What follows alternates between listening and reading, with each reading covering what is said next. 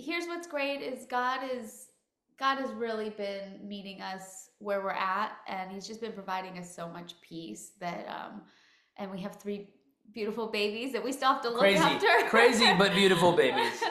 So it's been an interesting roller coaster riding this grief train, but He's really been so graceful to us.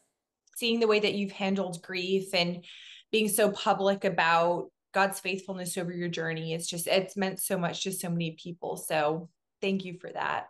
Thank you. No, of course. I mean, He's the only reason we've been able to get through this season. Absolutely. So thank you. When we filmed this movie, we had not really gone through grief like they had on screen, and to have now gone through the hardest thing we've ever gone through ever.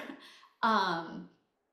You just realize, gosh, the world is just so much bigger than your bubble, and it's hard not to feel that way. Like I think it's very easy to kind of fall into like depression and sadness and all this, but the one thing God kept reminding us through our grief was just how great He is, and how I hope this makes sense, but like how His heart hurts for us to go through this pain, and His intention was not for us to feel this pain, but the enemy is real and the enemy's out there, but He is going to turn this pain around, and He's going to give us pain with purpose. And I feel like if there was a slogan for the season that we're going through, it's called Pain with Purpose.